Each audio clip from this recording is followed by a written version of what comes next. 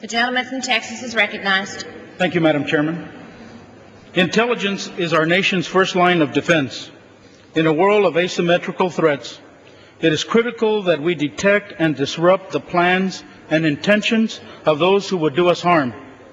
And it is critical that we conduct intelligence operations in a way that conforms to our laws and to our values as a nation.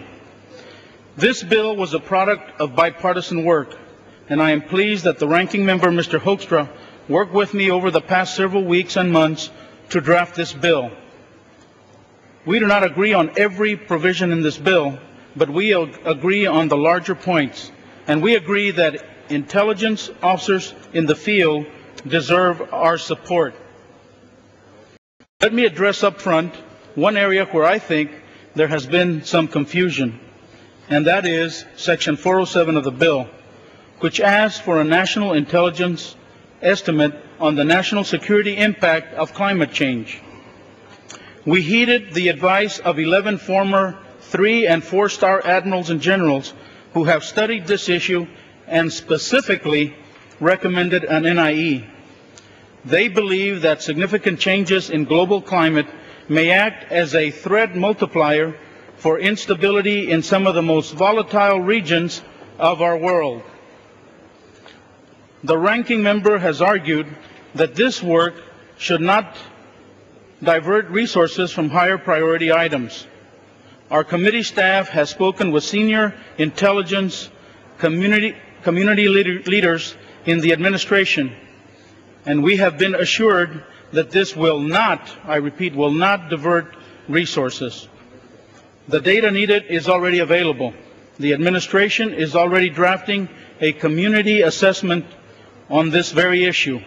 And I want to assure the ranking member that we will work with the administration to ensure that nothing will divert resources away from higher priority efforts.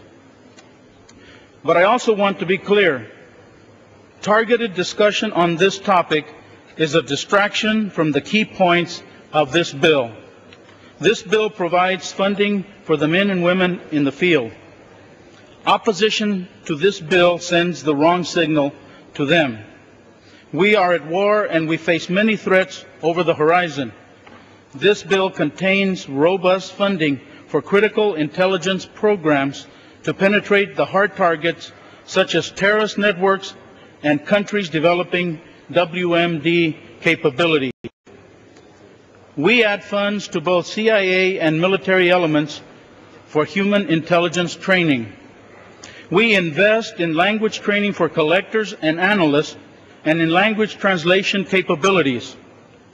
We add funding for sending additional analysts overseas, and we strengthen counterintelligence field operations.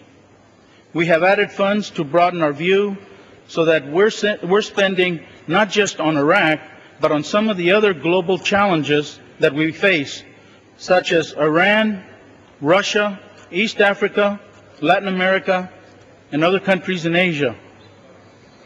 We have several provisions that enhance critical oversight. We require quarterly intelligence reports to Congress on the nuclear weapons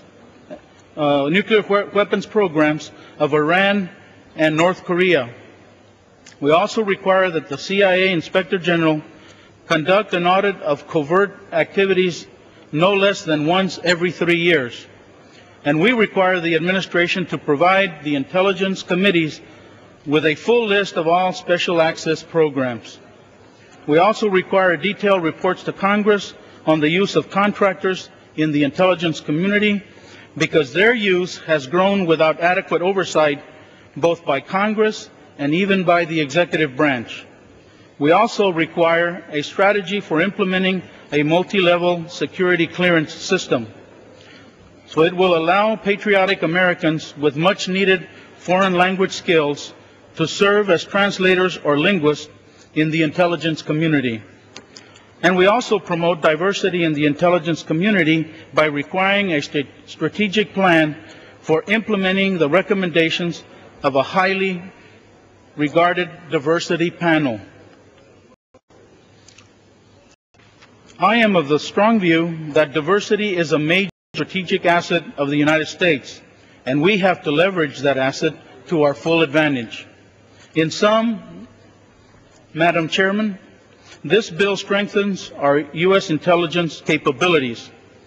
This bill, if passed and signed into law, will help the courageous women and men of our intelligence community accomplish their mission. They are counting on our support, and tonight I hope we respond. I urge all my colleagues to support this critical legislation. With that, Madam Chairwoman, I reserve the balance of my time. The gentleman from Texas reserves the balance of his time. The gentleman from Michigan. Madam Chairwoman, I'd like to yield myself